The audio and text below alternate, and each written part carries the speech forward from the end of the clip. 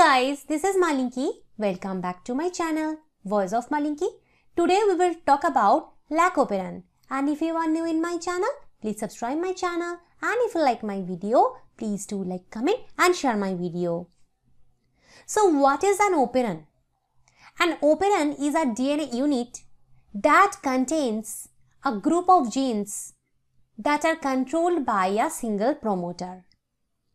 So what we know in case of eukaryotes, a single gene is always under a single promoter.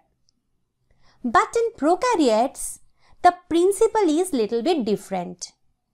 In this case, many genes could be there under a single promoter. And it is called as operon, which is an unique feature of prokaryotes only. The genes in an operon are either expressed together or not at all expressed. Operon is found only in prokaryotes. Jack Monod and Francois Jacob discovered the Lac Operon in 1960s. Let's talk about the structure of operon. So here we have the basic structure. P means this is the promoter, and this is upstream of this. That means this promoter, this is the promoter of this gene, I. And this I gene is basically the regulatory gene. This is the inhibitor. Okay.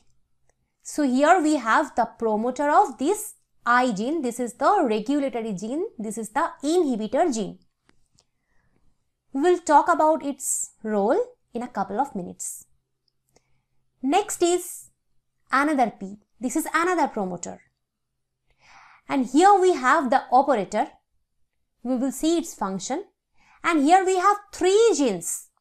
These three genes are structural genes. Z, Y and A. And this promoter is basically the promoter of these three genes. This promoter regulates the expression of these three genes. Hence, this is an operon. These three genes are under the control of single promoter. Right? Okay. So here we have the structure of operon, promoter of small I, then regulatory gene, inhibitor, small I, then promoter of structural genes, then operator, and then structural genes Z, Y, A. One more thing we have to know here, that lactose is used in this case as inducer. We will see its function. And this I gene, that is the regulatory gene, or this is the inhibitor gene, it codes for the repressor. And the three structural genes Z, Y and A, they code for, like Z gene codes for B-galactosidase or beta-gal, which is responsible for the hydrolysis of lactose into galactose and glucose. We know that lactose is a disaccharide which is made up of galactose and glucose. So this beta-gal is required to break down lactose into galactose and glucose. And this beta-gal is synthesized by the Z gene. Y gene codes for permease, which increases permeability of the cell to lactose.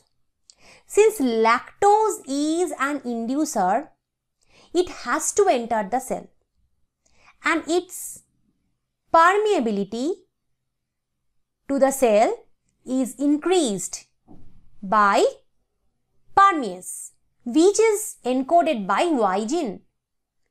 Last is A gene, which encodes a trans-acetylase. The function of trans-acetylase is not very well known.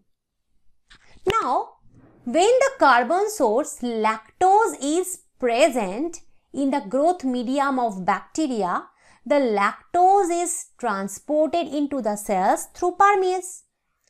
Since we know the role of permease, it helps lactose to enter the cell.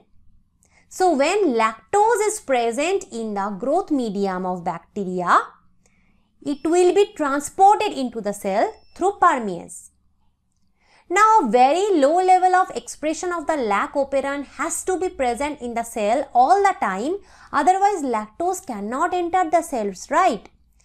Since a very low amount of permease should be always there in the cell to help lactose to enter into the cell. Now, what's the role of the repressor? This I. Okay, the repressor of the operon is synthesized all the time. That means it is the constitutive expression. It will be always expressed. Now, this is the repressor mRNA and this is the repressor protein expressed from this I gene. It will be always there in cell. Now, this repressor binds to the operator region. This repressor binds to the operator region and prevents RNA polymerase from transcribing the operon. Actually, here we have the promoter. RNA polymerase generally binds this promoter, and once it binds this promoter, the transcription of Z, Y and A genes will be there. But here the repressor binds to the operator and the space is blocked. So the RNA polymerase is not able to fit here properly. And the transcription of this Z, Y and A genes will not occur. Okay. Now, in the presence of an inducer, that is lactose, so I have mentioned here that lactose is the inducer. Now we will see what happens if lactose is present in the medium and it is able to enter the cell. At that time, the lactose is the inducer. It binds this repressor and makes the repressor inactive. So, in the presence of an inducer, that is lactose, the repressor is inactivated. So, at that time, the repressor is inactivated. Once it is inactive, it cannot bind this operator and the space is now free. So, the RNA polymerase can easily bind here and the transcription goes on. So, the Z, Y and A genes transcription will occur. So, here is the Lac mRNA and after transcription, translation will be there.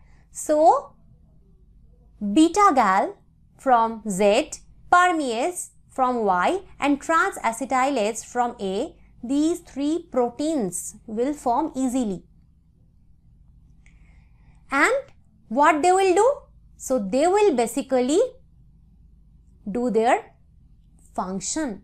Like Z gene codes B-gal, so beta-gal will break down lactose into galactose and glucose. So, they will do their proper functioning in the cell.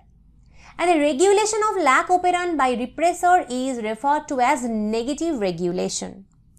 Because a repressor protein is bound to the operon by default, shutting it off. This means that the Lac Operon is off unless lactose, the inducer, is present. So this is all about today's lecture. I hope you liked the lecture. Thank you for watching my video.